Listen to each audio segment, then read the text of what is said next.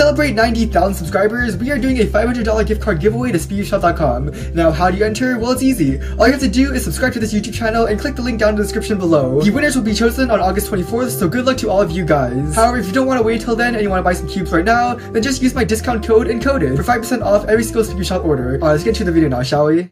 Guys, this is like my new prized possession. So yesterday I unboxed the 18cm Rubik's Cube and I am absolutely loving it right now. You know, I'm just so obsessed with the fact that I have just a gigantic Rubik's Cube with me. Now, I've been doing a ton of solves just like turning this gigantic Rubik's Cube and it has been extremely fun. However, one thing I haven't done is solve it with one hand. Now, as most of you guys know, I absolutely hate one-handed as an event in general. You know, on 3x3 normally I average around 9 seconds. However, doing OH I average around 45 seconds. So yeah, I think it's safe to say that I'm absolutely terrible at OH. However, what's going to happen if I try doing OH with the 18cm Rubik's Cube? So that's the plan for today. Not only are we going to try to solve a gigantic Rubik's Cube, we're going to try doing it with one hand. So let's get right to it now, shall we? First things first, let's just get this gigantic cube scrambled. And okay, honestly, like, I can't even turn this cube with two hands, so I'm not sure how I'm going to do it with one hand. Guys, I'm sorry, I still can't get over this. Like, I'm literally just turning a gigantic Rubik's Cube. This is so fun. I really don't know why I like it so much, but honestly, you guys need to try it for yourself. Anyways, there's our scrambled cube. Alright, looks like we have a pretty decent cross solution. Here we're going to start a timer and go. So now you gotta turn this somehow. So guys, how do I turn this puzzle? I didn't really think about this. Okay, just turn and then move it over, turn again. Guys, this is not working. Let's see, what if I just tried punching the cube? That actually seems to work pretty well. Okay, I think I'm just going to try just punching this cube and then solving it like that. So I need to do a U2. So 1 and then 2. And almost there. Okay, there we go. Alright, I don't think the punching thing is really too necessary actually. Seems like I could kind of get by turning with one hand. I just need to get like a certain grip and then it works.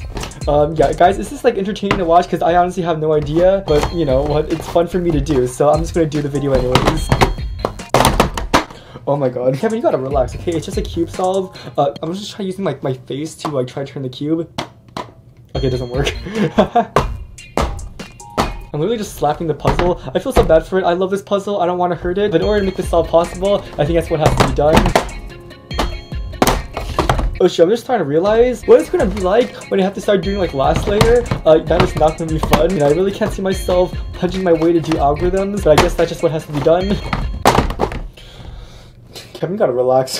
This is probably one of the most violent solves I have ever done. Like, it's literally just like destroying the cube as I'm doing this right now. This kind of reminds me of when I was doing feet, because when I was doing feet, I couldn't just turn it. I had to like hit it with my foot. So yeah, it's basically like the same thing. You know, sometimes to turn it, I just gotta, you know, just give it this little punch over there. Okay, got one more F2 up here to go. Dude, the annoying thing right now is just doing cube rotations because, you know, it's easy to do cube rotations when you have two hands. When you have only one hand, however, not too easy. Yo, low-key, my hand's like getting kind of sore. Like, this cube is pretty light, but you know, just like turning it around and everything and punching it and all that stuff, it honestly takes like some physical exertion, which, you know, sounds stupid, but you know what, guys? You try doing it first and then you can judge. Okay, now I'm gonna do my Olo. Dude, I have never slapped my way into finishing an Olo ever. This is definitely a first for me. Because I'm tired. Okay, keep on going. Dude, my right arm is like getting all tired and everything. And like I'm already sore, so this is not fun. Okay, just keep on getting through it. Come on, Kevin, you can do this. You know, maybe this is what it's going to take in order to become a decent OH solver. You know, you just got to do a really big cube. And then once you go back to normal OH, it'll feel really good again. I'm just making stuff up. I don't even know. Guys, it's been around 5 minutes at this point. And I'm not even done with Olo yet. Yeah, this is kind of tedious, I'm not going to lie. Alright, and here you go. We are now done with Olo.